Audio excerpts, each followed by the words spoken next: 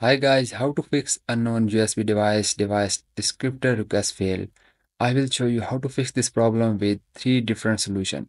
So first you can go to your Windows search and type the device manager, and now you can open your device manager. So when it was open, now here you can just little scroll down and you will find the USB universal bus controller. So you can just double click on it and here you will see your USB root hub. So you can just right click on it and click on the uninstall device and then click on the uninstall device again. So it is uninstalling from our PC. So you can just close it and then you can just restart your PC and then you can check back again if your problem is fixed. So if your problem is not fixed, we will go to the second method, go to your Windows search again and type the power plan and just open it. And here you can just click on this power plan on the top.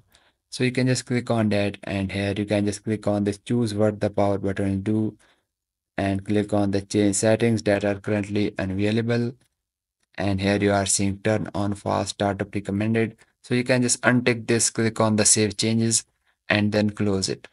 And then you can go to the Windows search again and type the power plan again. Then you can just open it.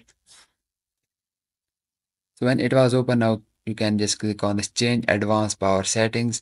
And here in the power option, you can just see the USB settings. So you can just double click on it. And now here you can just double click on this USB selective suspend settings.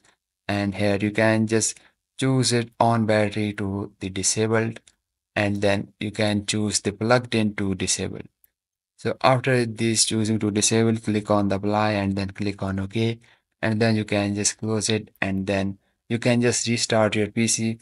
Then you can check back again. I'm very sure guys your problem will be fixed. So please like the video and also subscribe if your problem is fixed. I will see you guys in the next video. Bye bye.